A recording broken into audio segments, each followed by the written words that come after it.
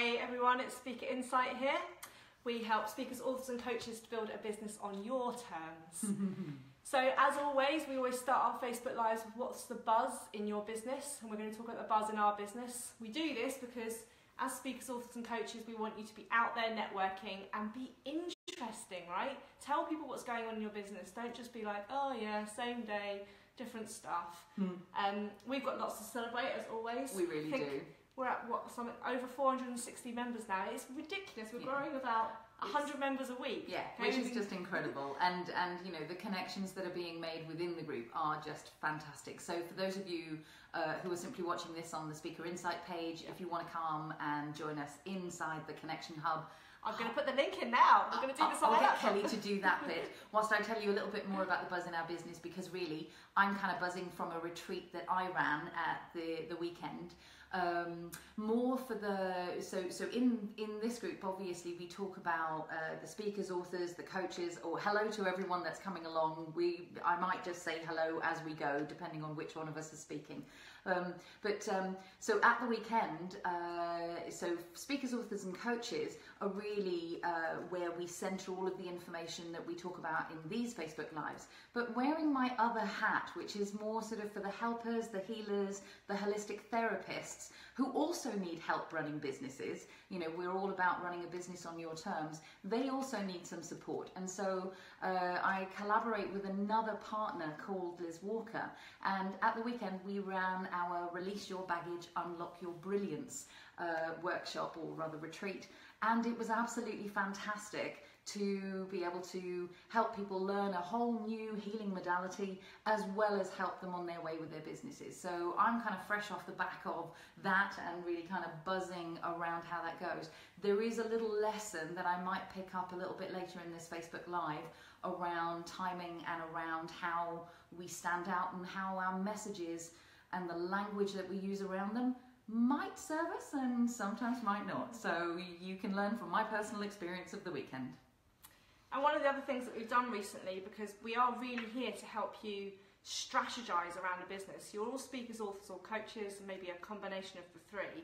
And what we want you to do is actually build a business that works around that message, that product, that service, so that we're connecting the dots for you and actually making it work on your terms. Okay, that's what it's all about.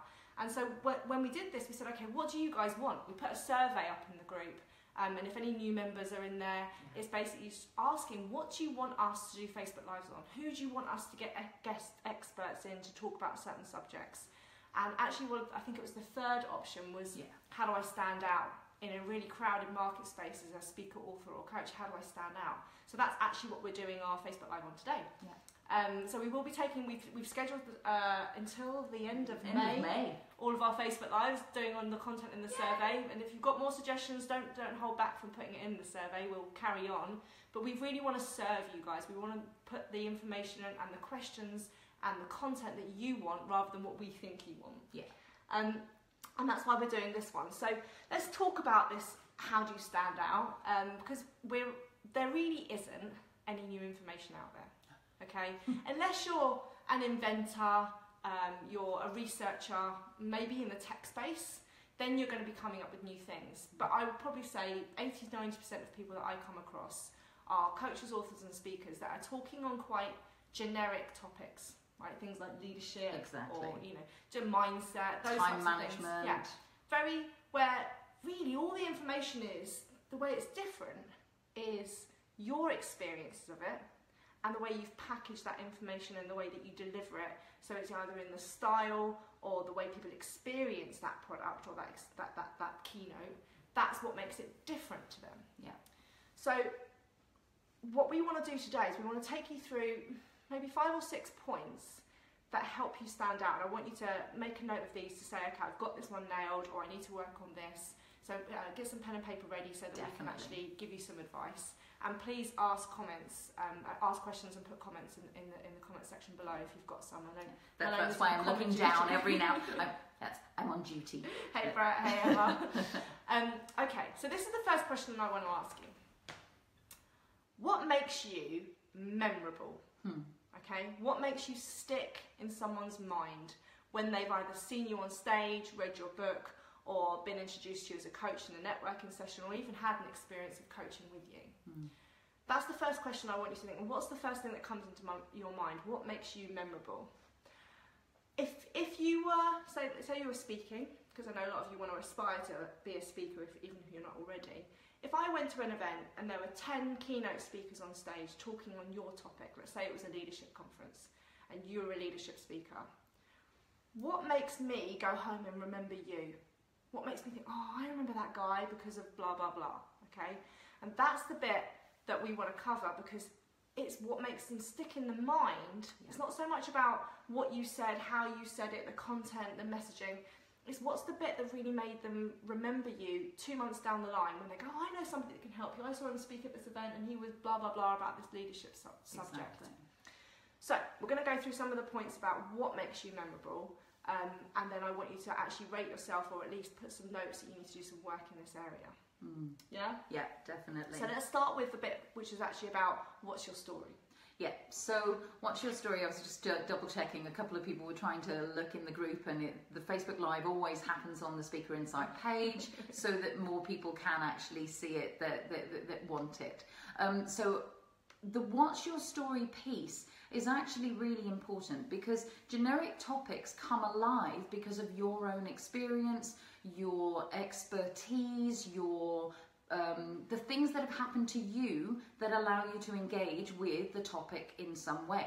So how do you connect with your message in itself? So how do you stand within leadership? Let's say it is leadership, just because we've been talking about that. So what is your stance on that? What is your experience of that? What are the stories that you actually have actively participated in, good and bad, i.e., when you've demonstrated brilliant leadership, when you've seen or experienced brilliant leadership developed for you, people that you have maybe followed or been led by that you've had a brilliant experience with, as well as the flip side of that, which is wow, these are some leadership experiences that I would never want, because using the stories from your life, your different credible examples will actually help people relate much more, not just to the subject, because people love and learn through stories, but also through to how you are providing insights from your experience about the topic. And that is the piece that people resonate with. They're going to align and actually respond to how you have experienced a certain thing, how you teach and talk about a certain thing, because of the experience that they have of leadership. So they're going to kind of almost resonate with, that makes sense to me because. And so your story starts to become part of their story.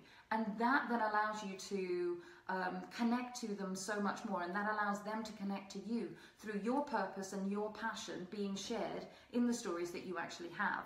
So if you think about it, a lot of the time, most of us are the ideal client that we would love to work with now. We were that person, sort of somewhere along the line. So if you can use the stories from your past, that helps them relate to and recognize that you might actually have the experience that they're now looking for. Yeah, and I think one of the things you touched on then when you were saying about the purpose bit, how many times do you let your audience know why you're talking about that topic, right? What's the big vision? You might be talking about this bit today, but what's the big purpose? What's your big vision? Because people like to be part of something. They like to be on that bus and say, yeah, I'm part of this big movement, this mission. So you need to articulate that in some way on your marketing, in the beginning of the keynote, not just about why you're talking about this specific part of leadership, but if we did this in the world of leadership, this is the impact it's going to have on culture, on change, on society, on whatever it might be. And let them know that. Yeah, and that for me is really about capturing hearts. We talk about how do you get people's attention at the very beginning of a talk? How do you stand out? And how do you, in that first 3 seconds before they switch off and start looking at their phones again or whatever it is. Yeah. That's the piece. The purpose piece is the piece that makes people go, I can get behind that. Yeah. I absolutely believe in that too, and I want to hear more. Yeah. So sharing your own personal why, for those of you who haven't seen the Simon Sinek TEDx talk, go look at that. Or read Start With Why, yeah, the book. Yeah, either way. Definitely. But really, looking at why do I do what I do and starting to throw some of those stories in is one of the best ways that you can start to then hang your messages on that coat hook around that's what you're doing. I talk about coat hooks a lot.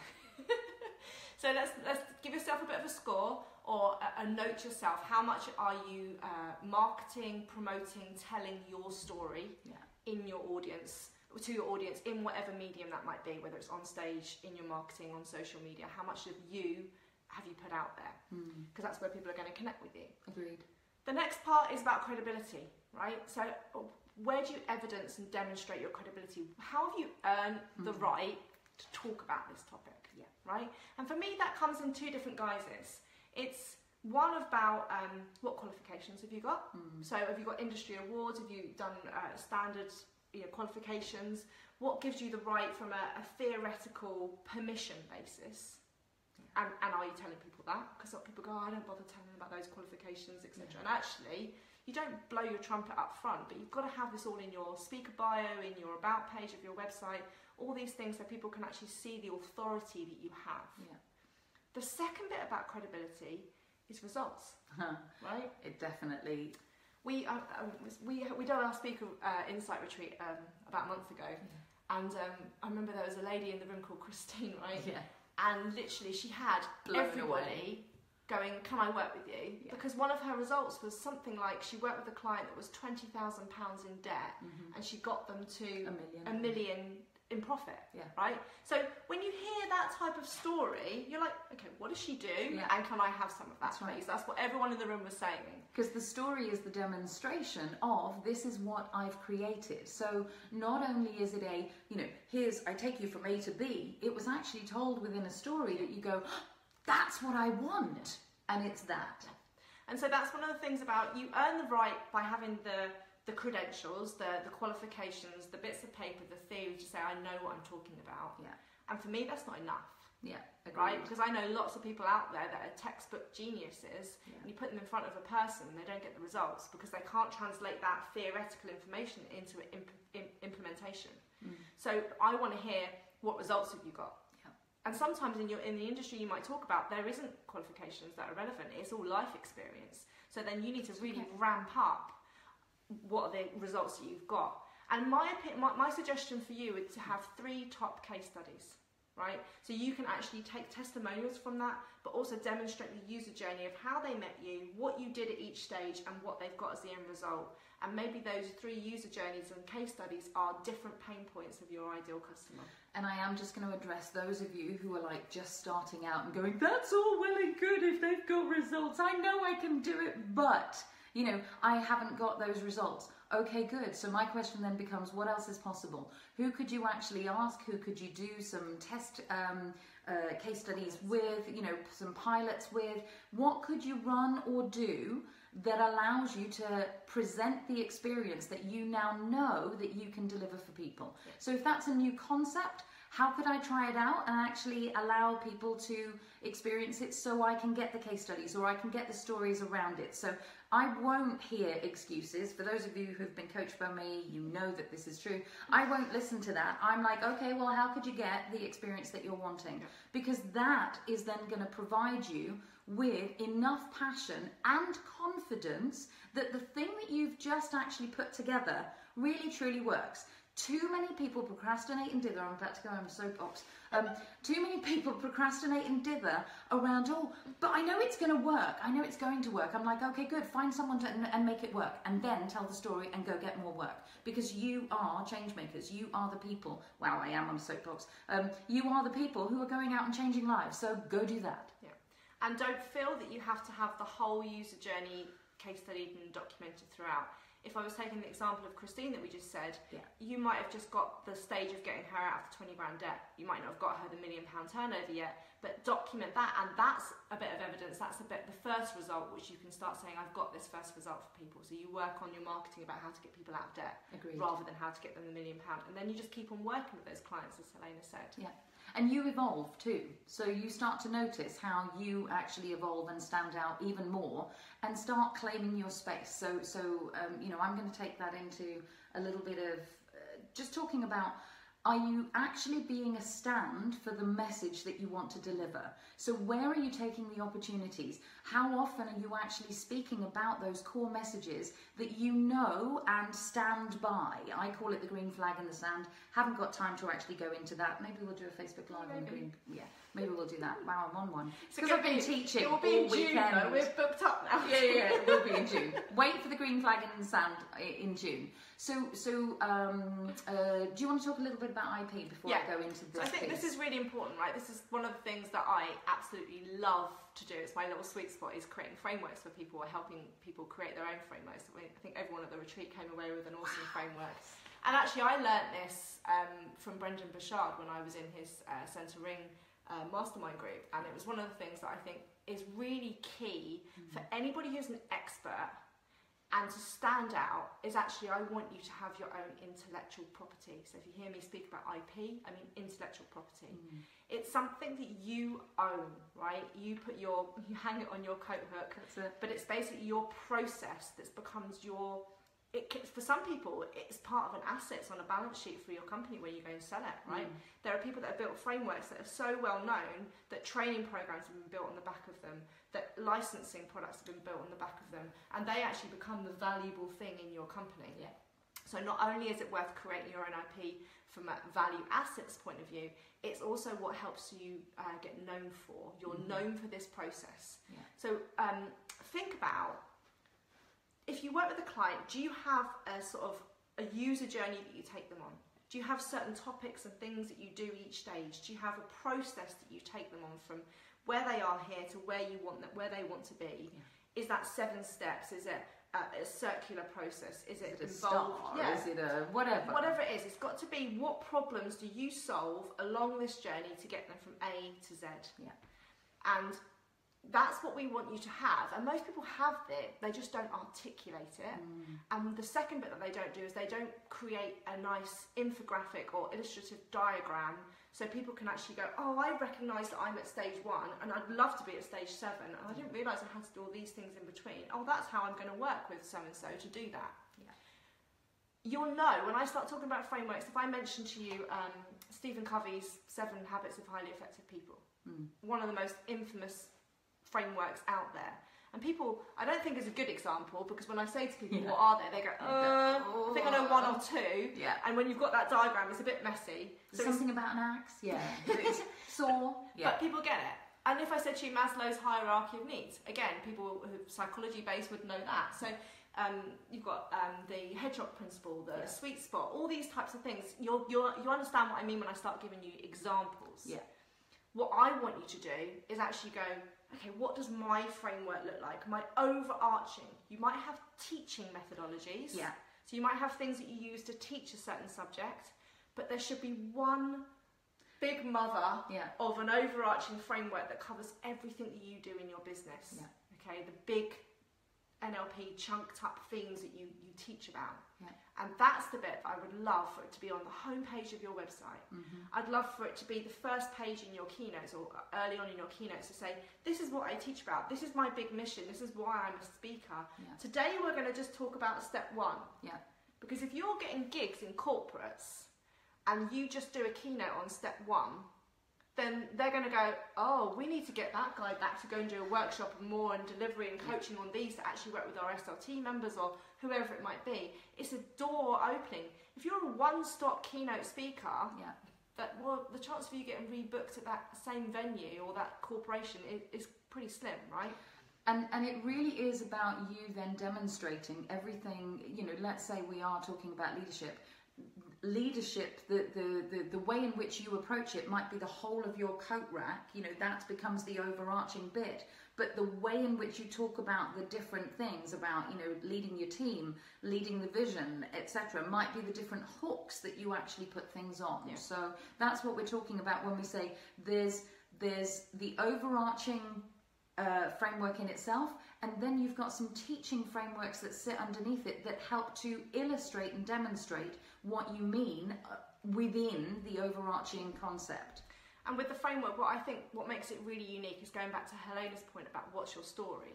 Because again, there might be your personal experience of potentially being your ideal client or being your avatar. Yeah. You go, when I was out there, this was the journey that I had as an option to go on. Yeah. When I experienced it, I realised that step 3 was missing, and that was the bit that I had to personally experience, put some content around, put some training around to put that in step 3, and that then facilitated the rest of the journey and made it a lot quicker. Yeah. So you've already got a mapped out journey, but actually there's the personal experience of how you tweak it, how you add to it, how you subtract from it, that make it unique and yours.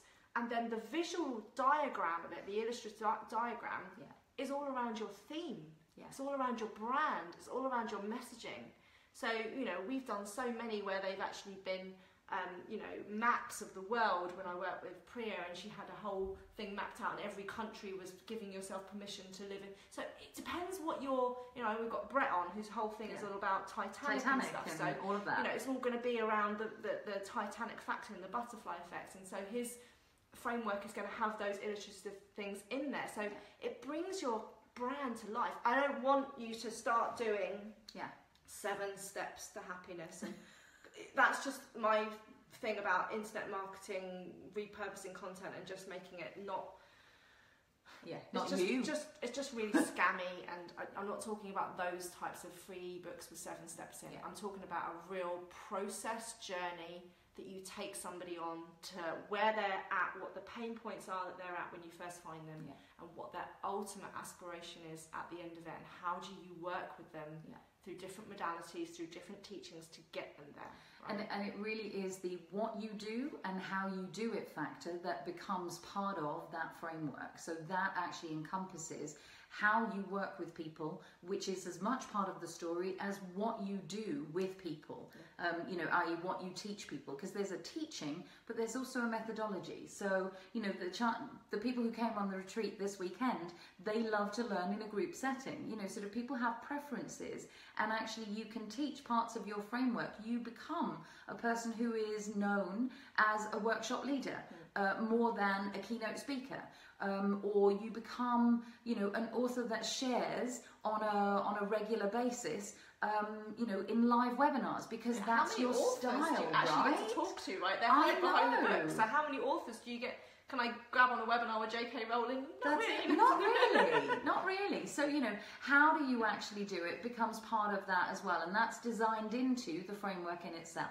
So I'm going to move us forward a little bit. So there's some thinking about that. So for those of you who have frameworks, feel free to share those visual images with us. Put them in the comments, put them in the group. I'd love to see great examples of frameworks, and it will inspire others to actually think about, I could do that with me, right? I'll put some examples in there as well. That'd be really good. That'd be really good. Just because actually getting you thinking at this level can really shift how you interact with your own message and with the teaching that you actually do. It can take it to an entirely different level.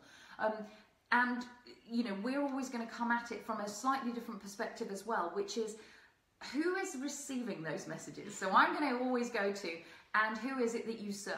So when I said earlier on about, you know, you are the person making a stand for a particular message, who is that group of people, and what is the level at which they can receive you? So, you know, give it, my favourite analogy coming up, you wouldn't necessarily give someone a whole cake and expect them to eat it in one go. You would do it slice by slice. Well, depending. Kelly's birthday's really soon. So it's really that whole, how do I get you to a level? How do I meet you at the level at which you might receive the message that I'm giving, and then expand the frameworks into that user journey that you've actually got? And part of that is about you considering, how am I making the audience feel? So am I giving them overwhelm? If I gave all of the framework, that would actually go like, oh my God, that's just too much.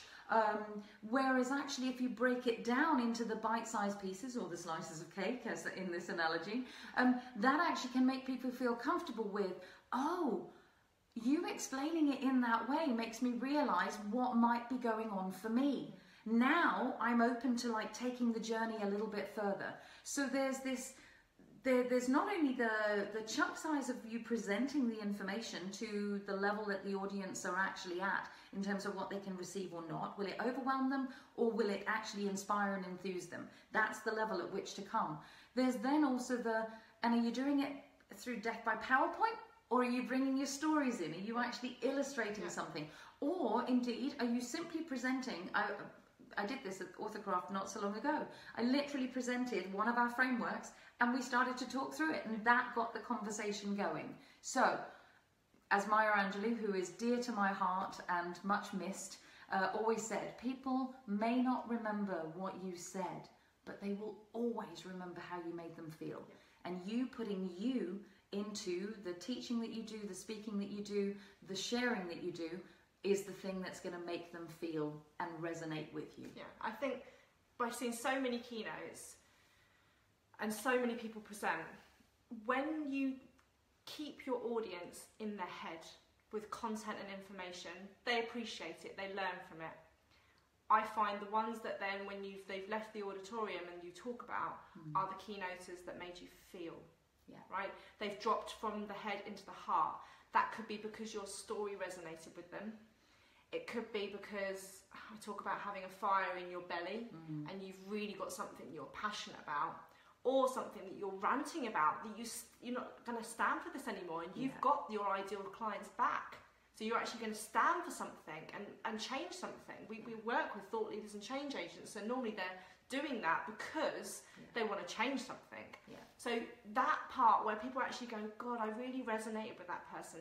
They made me feel, and that's what I remember about them. And yeah, they were talking about this and that, but it was, I remember a diagram about their framework. But it's the fact that they made me feel like they cared, that they wanted to help me, that they got me. Yeah. And that they feel like there's a sense of belonging, right? That they actually get drawn to you as a speaker, author, or coach because they feel like they want to be part of on your bus, or want to be part of your gang. That's it. So it's just thinking about these things about how do you, let's go through it. So you've got the whole, what's your story? Yeah. What's your credibility? Yeah. What's your IP? Yes.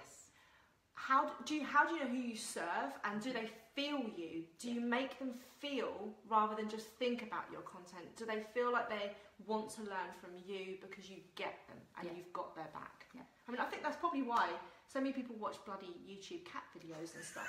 Because there's loads of content out there, but actually when you see a little fluffy kitten or cat, you drop into your heart, right? Yeah, and it's not some of those.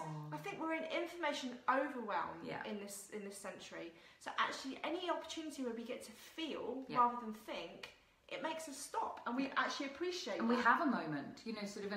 Interestingly enough,